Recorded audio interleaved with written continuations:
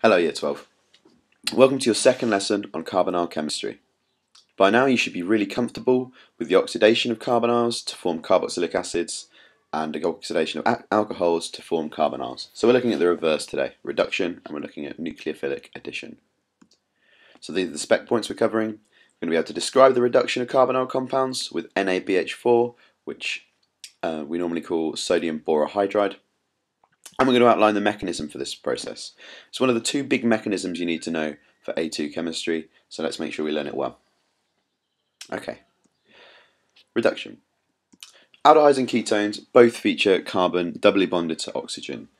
This is generally the -1 state, with carboxylic acids being in the -2 state. So there is some variation on this. And these can all be reduced using reducing agents. Okay. The most common reducing agent we're going to use is sodium borohydride.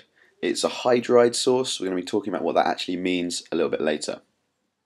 We represent reduction as H in a square bracket. This is a lot like the oxidation symbol we had from last time. And if you remember, oxidation in organic chemistry is either the addition of oxygen or the removal of hydrogens. And reduction is the reverse. You either lose oxygen or you add hydrogens. Okay, now you may be asked to balance the reduction with sodium borohydride, or you might just be asked to write the equation. Either way, this is really relevant. This is the equation for the reduction of ethanal to ethanol. But the trouble is, let's count the hydrogens. We have one hydrogen over here attached to this carbon. Over here we have two hydrogens and one attached to this oxygen. So we've managed to go from one. So we've added two hydrogens.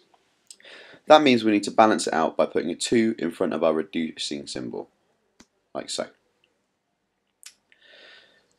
So the general formula for this balanced reduction is always going to have a 2 there because you're always adding 2 hydrogens to that carbon.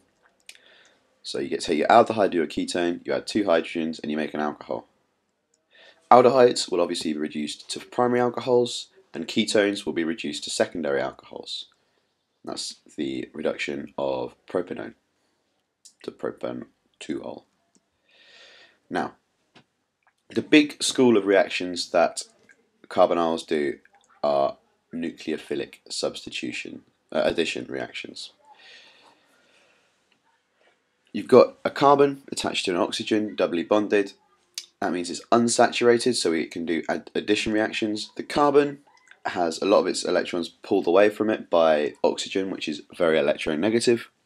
And that means if we take a nucleophile, which is an electron pair donor, that will attack the carbon. In this reaction, we use NaBH4, and we use that to provide the hydride ion. We don't really talk about the BH4 or the sodium. We just think of it as a source of the hydride ion, which is H-, and that's a really powerful nucleophile.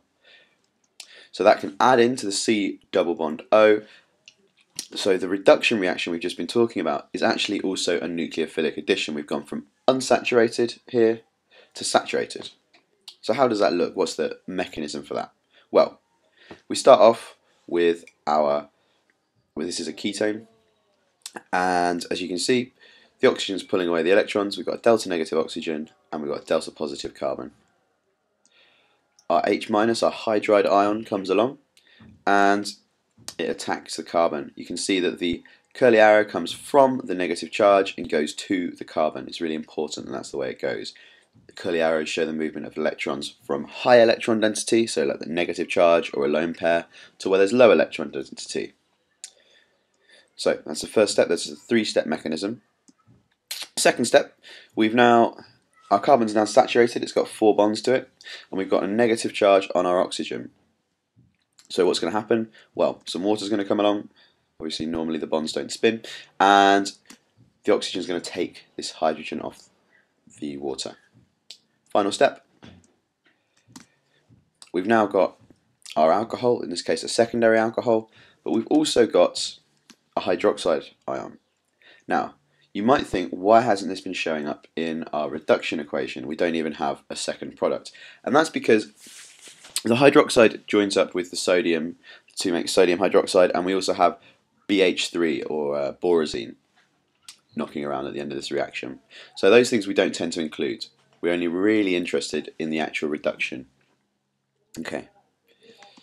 So, reduction of ketones and aldehydes, all of them can be represented by this mechanism. It's the same for every single one. All you do is replace the R1 and R2 groups with whatever groups you've got on the molecule. So let's say we've got propanone, you'd replace R1 with CH3 and R2 with CH3. Let's say we had ethanol, you'd replace R1 with hydrogen and R2 with CH3.